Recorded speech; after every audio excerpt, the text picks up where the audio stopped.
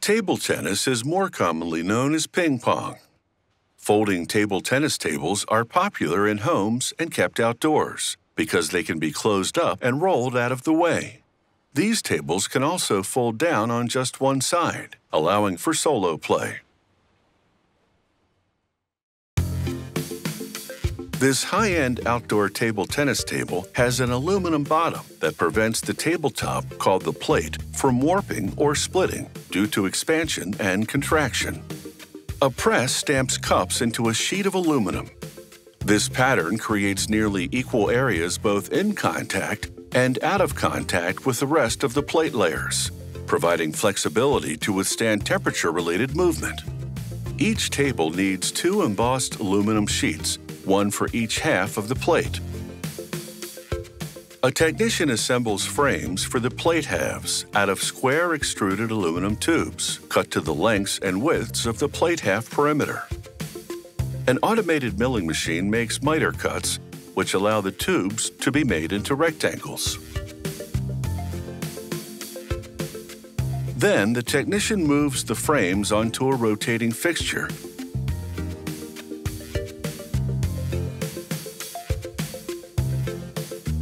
and welds the corners together.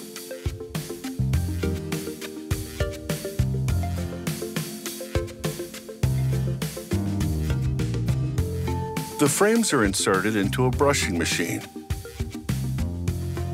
Inside, wire brush rollers allow the aluminum surface to become rough. This helps the components to adhere to one another. Another technician places the embossed aluminum sheet into a rectangular assembly jig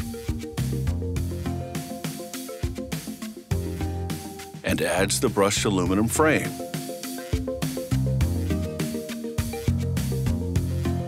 A conveyor transfers the jig to the next station. Then the jig connects with an 8mm thick sheet of particle board made of wood chips and glue. The board is coated with a heat-activated adhesive film on both sides. At the next station, an aluminum sheet is placed on top of the particle board. This step completes the plate component assembly. Next, the conveyor loads the jig into a press. Once 12 jigs have been loaded onto the press, it heats to 239 degrees Fahrenheit and compresses them for about 10 minutes. This process activates the adhesive and bonds the components of each plate into a single unit, one framed plate half. Each plate half goes through an automated milling machine.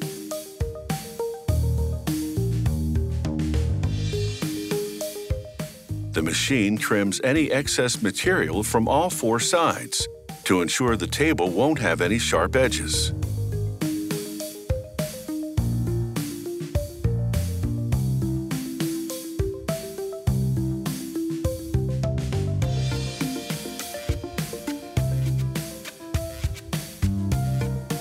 The plate half goes through a paint machine, then into an oven.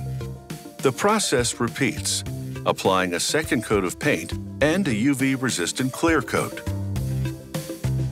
A machine applies paint through a screen stencil, printing the lines that mark the boundaries of the playing surface.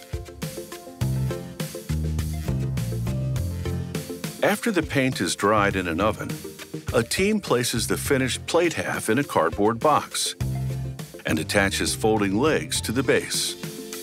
The factory mills the legs in-house out of high-tensile steel, then finishes them in baked-on paint. The net, along with several components, are packed and made in-house, which the consumer later assembles to the table. Components include the net posts, side panels, wheels, wheel brakes, and the ball return box. Finally, the plate half is transferred to an automated system which completes the packaging. Many ping-pong tables on the market require the net to be removed every time you fold the table.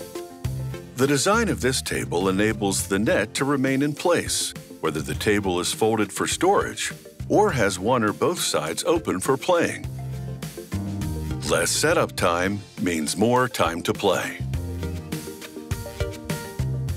Plastic model kits were developed before World War II, when people became interested in seeing machines in small-scale replication. Today, plastic model kits continue to offer building opportunities to hobbyists who love the challenge of putting little pieces together. With a plastic model kit, a colossal ocean liner can be replicated in small scale. Built with nearly 2,000 pieces, assembly is all about the details. Each model kit starts with extensive research and design, a process that can take up to a year to complete and cost up to $100,000. Using the computer design, a set of steel molds is made for every piece of the kit. Tools carve into steel chunks to make the molds. Precision work done entirely by machinery. Installed in large dies, the molds are linked by channels. Melted plastic will flow through the channels to fill the molds. Clear polystyrene is used for transparent components. The melted polystyrene is pumped under high pressure into the molds. Once the plastic hardens, a pusher ejects the parts. The connected kit parts are known as a tree. The opaque polystyrene pellets are used to form the other kit parts and are molded separately. The scale of the parts is 1 to 24, which means the model will be 1/24th the size of the original.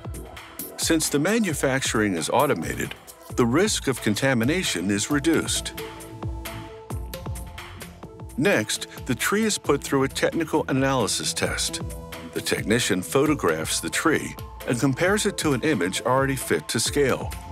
If some parts haven't taken shape, or if they're only partially formed, more pressure may be needed to ensure that the polystyrene flows into all the mold cavities. A technician compares a randomly selected tree to the design and verifies that no parts are poorly formed or missing. Once the confirmation is obtained, the technician slides the model kit parts into a clear plastic sleeve. Before it's ready for retail, the kit needs a set of illustrated instructions. The designer deconstructs the model and then reconstructs it on his computer as he draws up the instructions. With the instruction manual complete, a team packs all the components of the model kit in a box. One of each of the kit trees is placed in each box. The kit also includes decals and large separately molded parts like the ocean liner hull. A technician closes the box. As it moves down a conveyor, a laser prints the date of production and the batch number on the side. Then the box is wrapped in plastic and the ends are sealed with heat guns. A year of planning has gone into making the plastic mold kit. But it took less than 10 minutes to mold the kit parts and package them. Building the model will take 10 to 12 hours. The factory does a test build on each model to confirm that it comes together as planned. This is the iconic Constellation aircraft, a World War II military transport plane that was later converted to a commercial airliner. Assembling a plastic model kit can be a great learning experience for the builder. Decals mimic the ID information on the outside of the original aircraft. These decals have been pre-treated with adhesive. Soaking the decals in water activates them. The assembler brushes more water onto the design spots on the model and applies the decals to the dampened spots. As the glue dries, they adhere to each other. The plastic models can also be painted before the decals are applied for a refined and clean look that really comes together.